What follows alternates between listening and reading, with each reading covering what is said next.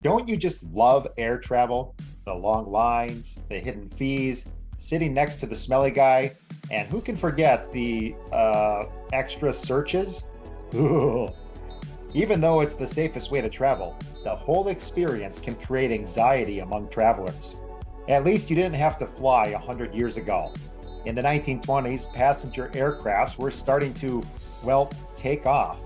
As we look at the interior of the plane, we see that comfort wasn't even a second thought or a third. We see here an early airplane seat from the 1920s.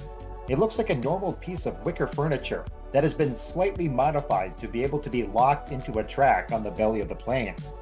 Side note, hopefully you didn't have to use the bathroom because in the 1920s, all you had was this bucket.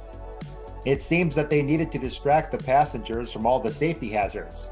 We can see in this picture that there was in-flight entertainment.